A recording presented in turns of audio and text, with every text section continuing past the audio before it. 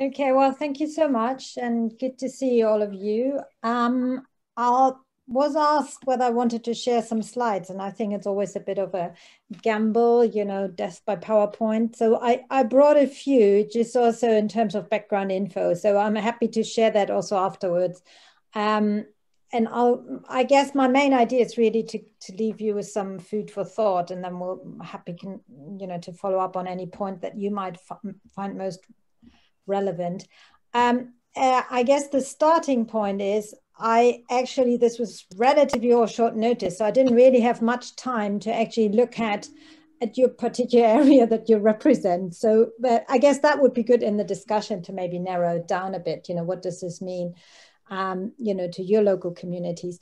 But I live in London. I'm a member of a local community here, and actually, my institute we have quite a lot of experience with also the citizen assemblies and so on. So I think that might be actually quite useful if there's any feedback or so. I'm very happy to also facilitate that.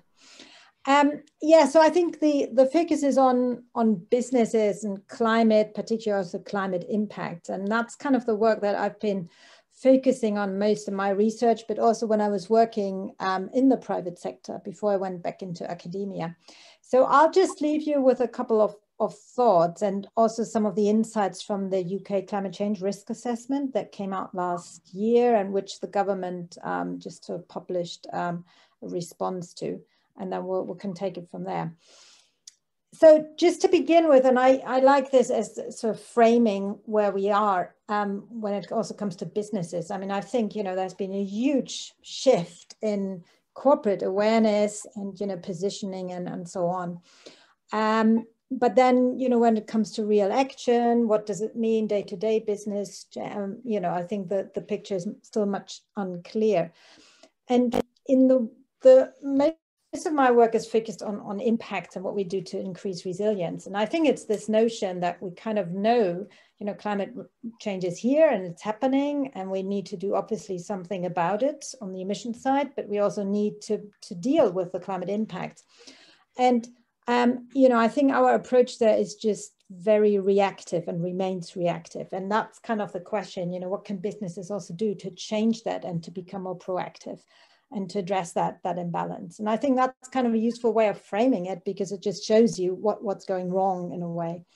And then I think this is quite a good, when you look at communities and, your local community, when you then think about different I often use this term climate resilience. I don't know what terms you have been using, and we can spend all night discussing terms and so on. So I just put this out there because I think it's really important to think this in terms of different types of capital and having a holistic perspective.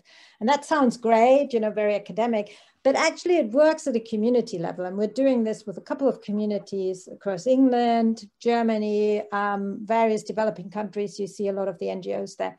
And it really helps to sort of understand, where I am in terms of my role in the community, but also where's our community, where are the strengths, where are the weaknesses, and how is climate change impacting that?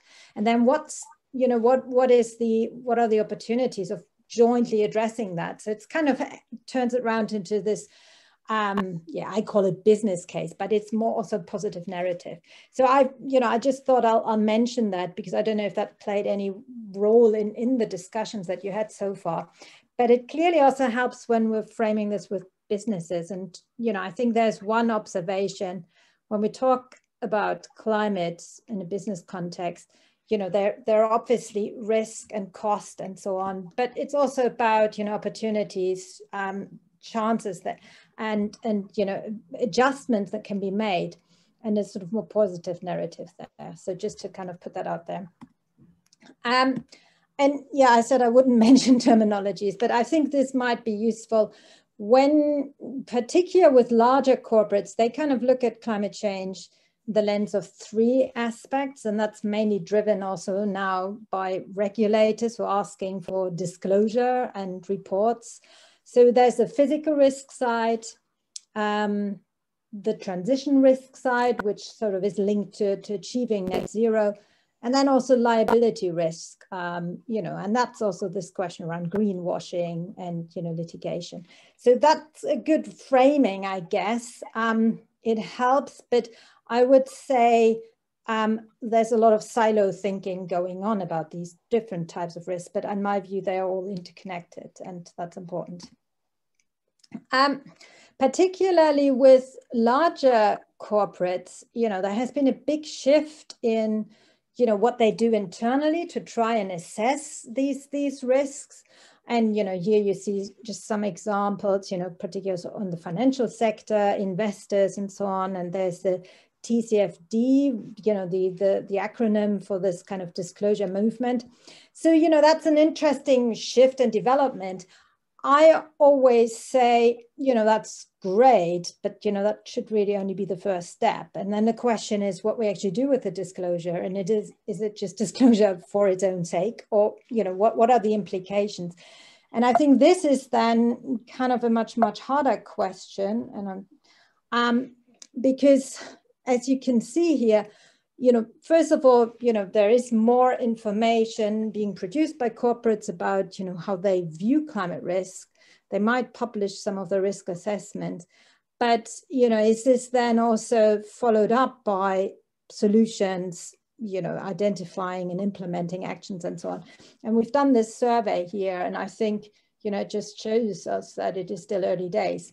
And I should say, you know, this is by no means, you know, a wholly representative survey, but it captures some interesting stories that emerge from smaller companies. You know, this was across the UK. We also had quite a strong London response rate there, and larger corporates across different sectors.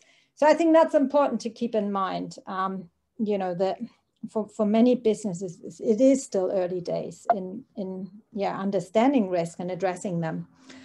And then I think this might be useful. Again, I don't know if you have already had a chance to look at it. Actually, I put that website down there because it is really good. It's I can only recommend it.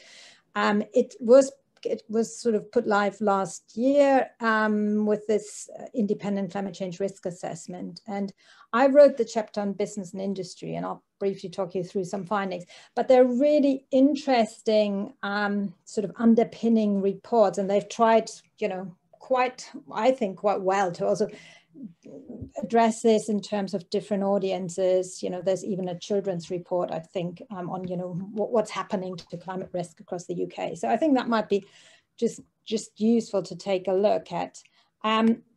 And yeah, then that's kind of the long list of risk and opportunities that was identified there. I'm not going to go into detail. And the idea is really also to signal, you know, where is action already happening? Where do we know the risks are increasing? And, you know, where are we actually on track?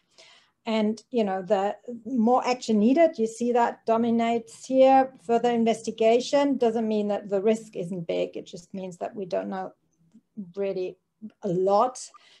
And then we have sustained current action. That's kind of a smaller part of it. So that just gives you a bit of an idea. But I think as we're talking about business, so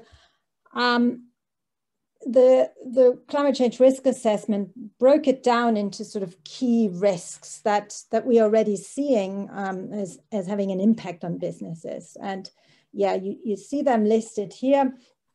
So it is on the flooding side, and, you know, sort of coastal issues, water scarcity, but then also this whole question about having access to finance and insurance, and, you know, what that actually means for businesses. And then infrastructure disruption, that's a big one.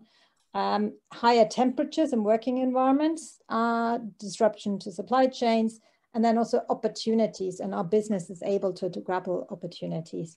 So, you know, I'm just going to say, there's about, sorry, time goes really quickly. There's about 1 minute left, Swenja. Yeah. So, you know, I'll just put this out there to give you a feel for it. And, you know, that framing, you know, looking at what this means in the context of, you know, your local community and so on might be useful. There are two things I just wanted to mention. One question is about lock-in. So, you know, we know businesses are making decisions today. And, you know, they're not reflecting the risk we face tomorrow. And it's like around where we build and how we build and so on. And that poses risks. And I think that's an important point to consider. The other one is who's actually making decisions right now, and who are the different actors who can actually influence this at a community level. And I think that might be something to come back to. And then the last point that there are also some environmental justice implications, particularly in terms of insurance and investment. And we did some work around these flood risk ghettos that we expect to actually come up across the country in terms of new build in high risk zones, and what implication that then has. So yeah, just a very quick high level summary. Sorry that this was not more specific towards your local community, but I think there's a lot that we could take away and maybe explore further in the discussion. Thanks.